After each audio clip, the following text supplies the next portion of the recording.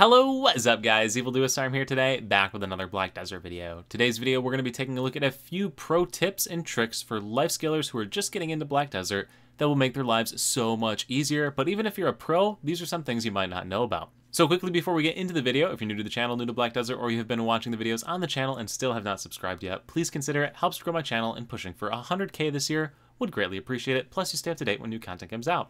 Anyway, without further ado, let's get into it, and let's start off with the first pro tip here, and that is going to be mouse movement to gather things. So right here you can see that I have 4 trees really close to me right here, alright? And normally if I wanted to gather from these 4 trees, I would have to walk up to each tree and click on it to gather it. But if you go into the settings menu, the little icon right here, go to the interface settings option, scroll down to mouse interface, and check the box right here that says use mouse to move, you can actually harvest these trees in a completely different way. So for this, all you have to do is be in a relative vicinity of it once you have this enabled, and press the control key on the keyboard to bring up this little cursor right here that's going to pop up on the screen. Then you have to right click on a tree. So in this case I've clicked on the cedar tree over here, and then if you press the R key, you will gather that tree from this far away. You can then queue up the next tree by right clicking on it. So you can see I can have these trees all queued up and ready to go.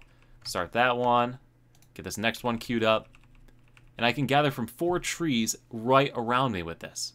So once again, this is the control key to bring up this icon on your screen. So right here we got another 2, control key and kick, control key and click, right click, control key and clicked. So just like that, you can gather from both of those trees.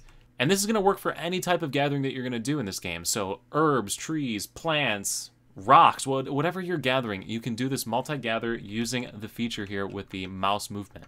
All you got to do is hit control to disable it and the cursor goes away. If you have a gaming mouse, you can totally program one of these side buttons to be the control key on the keyboard so that you don't have to move around as much. So that is going to be pro tip number 1 here in this video. Once again, that is the escape key, settings, scroll down to the interface settings option, mouse interface, and select use mouse to move. Next tip we're going to take a look at involves increasing your carrying weight while you're out gathering or making cooking boxes or doing processing or anything where you're going to want more carry weight but aren't too concerned about your damage that you do. And for this, you're going to want to buy a couple of cheap green weapons. If you open up the central marketplace here, click on your main weapon tab in whatever class your main weapon is, filter by price. You're looking for weapons that have 2 crystal slots, which are going to be the Kriya weapon as well as the Rosar weapon for your main hand. And for your sub weapon, you are once again looking at the Kriya and the Rosar.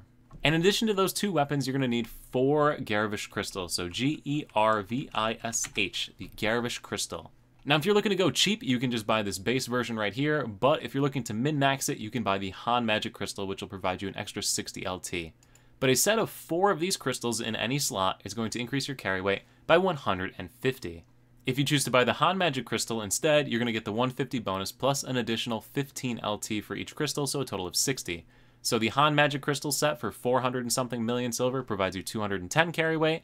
The 20 million silver set right here will provide you with a total increase of 150 LT carry weight. These crystals can then be slotted into your Rosar weapon or your Kriya weapon, whichever one you selected here and here.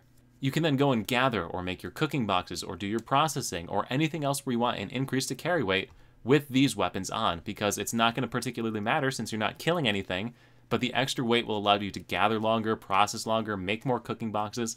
I mean, 150 LT, it's 3 extra boxes. Doesn't sound like a lot, but it's a huge time savings. Since your weapon has no impact on your mastery, you can freely do this and you don't lose out on anything as far as life skilling goes. 100% awesome thing to take advantage of. And the third tip I want to share with you today also involves crystals, but this one is also more specifically for gathering, and that involves the main hand weapon reduction of durability crystals.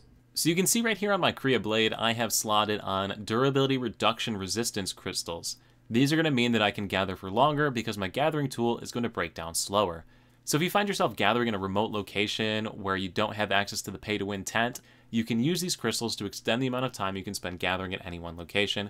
Really nice tip, especially for those of you that don't have the pay-to-win tent.